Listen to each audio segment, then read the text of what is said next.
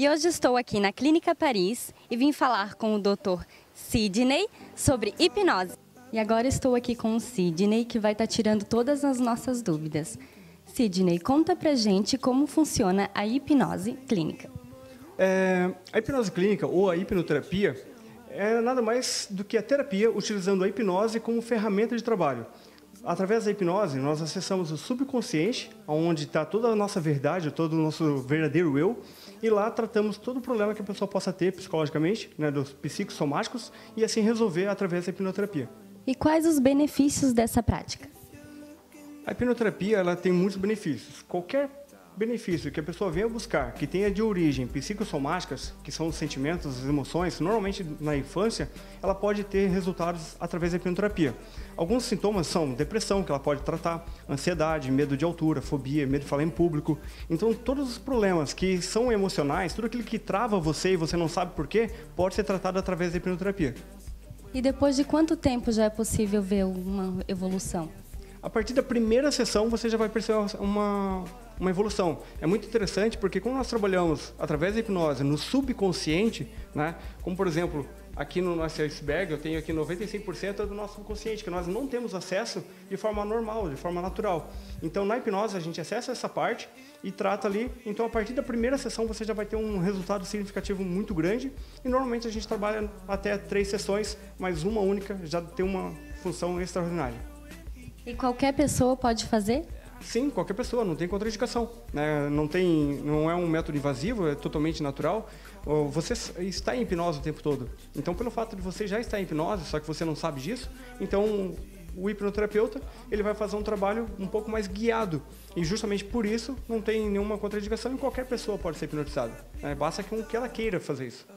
E é preciso acreditar para acontecer? Não, por exemplo, eu posso acreditar que meu coração está batendo ou não, mas ele continua batendo, independente de eu acreditar. Na hipnose é a mesma coisa, eu estou em hipnose o dia inteiro, né? O hipnoterapeuta ele simplesmente nos guia, então você não precisa acreditar, basta você querer ter o benefício, você vai ter. E para ajudar na perca de peso também? Sim, com certeza. Quantas vezes as pessoas começam uma dieta e não conseguem terminar? Ela começa na segunda, para na terça, na quarta, né? Já acha um motivo extra ali para poder fazer outra coisa, se matricula na academia e depois não vai e acha vários outros motivos e depois dá desculpas que para ela é coerente. Mas na verdade, todas essas desculpas têm uma origem no subconsciente. Então, através da hipnoterapia, nós tratamos essa, entre aspas, desculpa, para que ela não tenha mais, e ela vai começar agora a ter um comportamento diferente. Então, aquela dieta que ela queria fazer, ela vai terminar, aquela academia ela vai continuar. Quando ela faz um trabalho de nutricionista, e ela depois fala que o nutricionista não funcionou, na verdade é porque ela não fez tudo exatamente como deveria.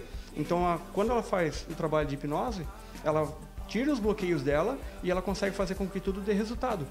Então, a hipnose ela pode ajudar em qualquer área da tua vida, desde que você queira. E qual é a sua especialização? Eu sou formado hipnoterapeuta pela Omni. A Omni é uma instituição que está em mais de 30 países, há mais de 40 anos. Foi ela que fundou a Hipnose Clínica, né? Hoje, a Omni, mundialmente em todo o mundo, é a maior instituição que tem no mundo. Inclusive, a escola com maior renome da Omni está no Brasil, onde eu me formei, né? Então, toda a bagagem que eu trago é uma bagagem de mais de 40 anos aí, de ensinamentos, de estudos, que eu trago junto aqui para poder tratar e fazer os benefícios que o paciente vem buscar. E durante a hipnose, falando assim até eu, é normal sentir medo?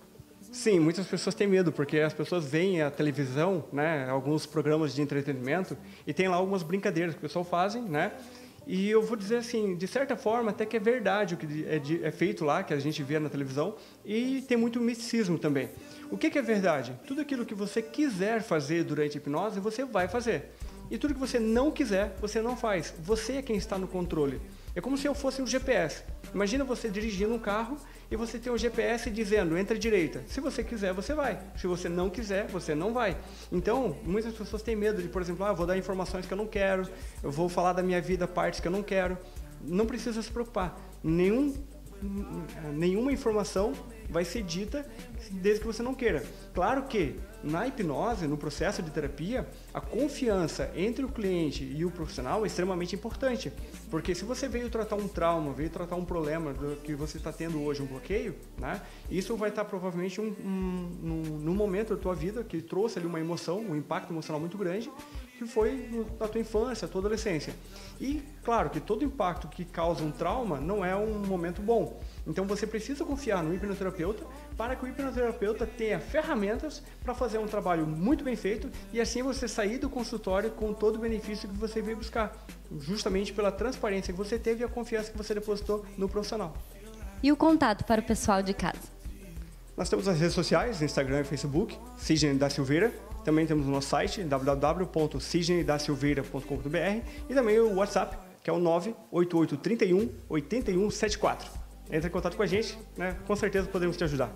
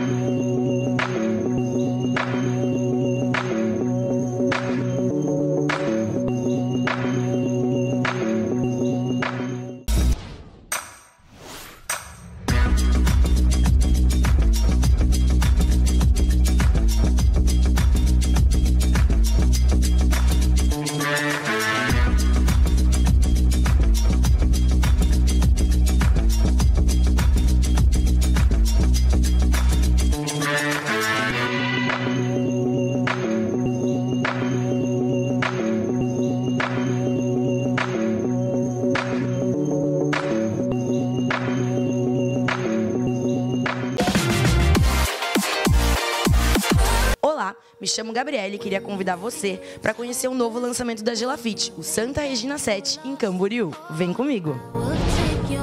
Localizado no bairro Areias, em Camboriú, conta com infraestrutura completa de água, luz, asfalto e esgoto. Os lotes medem a partir de 300 metros quadrados e são da G.Laffitte, uma empresa com 35 anos de mercado. Se tiver alguma dúvida sobre o Santa Regina VII, procure a G.Laffitte ou visite nosso plantão de vendas no local. All you need to know is that we're holding on, even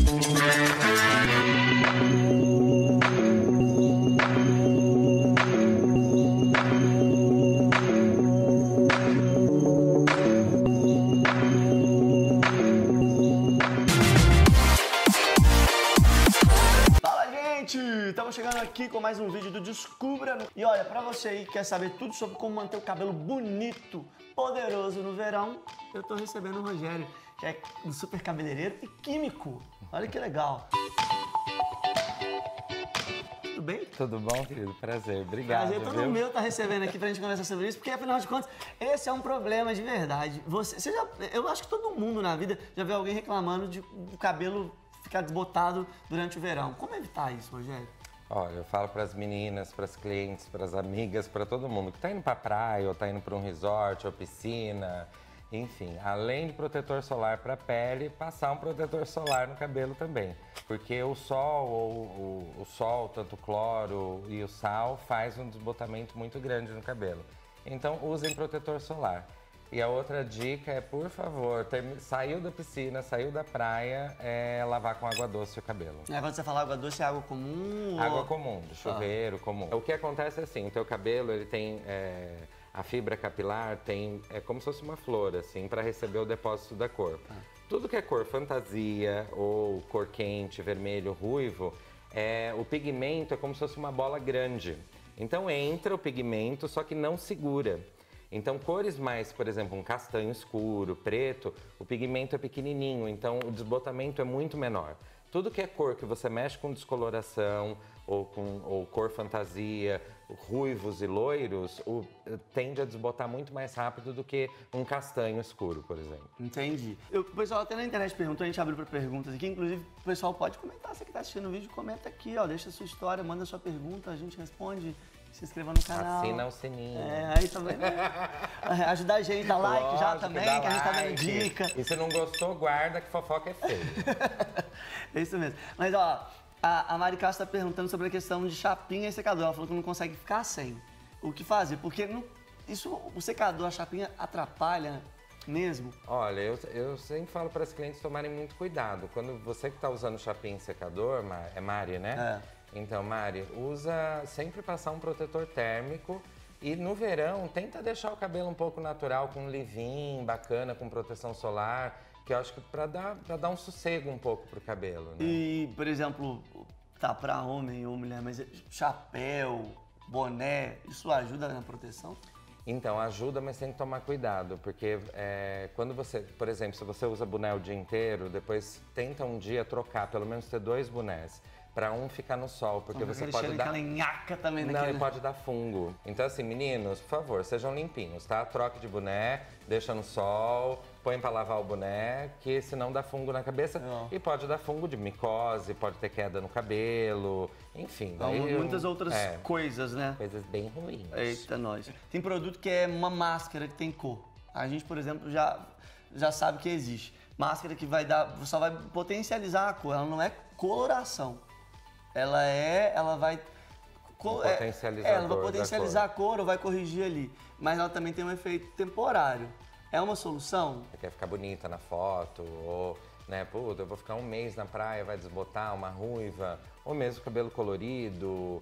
É super bacana usar. Que é rápido, porque não tem que ter trabalho. Ele esses produtos geralmente têm o pigmento da cor que a pessoa usa, se é um ruivo, se é colorido. E já que a gente tá falando de manter a cor do cabelo bonito, a minha dica hoje pra você é a seguinte: combinar a linha pós-coloração com a máscara colorante. O primeiro passo é lavar o cabelo com shampoo, que além de limpar o couro cabeludo, fazer toda a higienização necessária, ele abre a cutícula do fio. E o segundo passo é muito importante.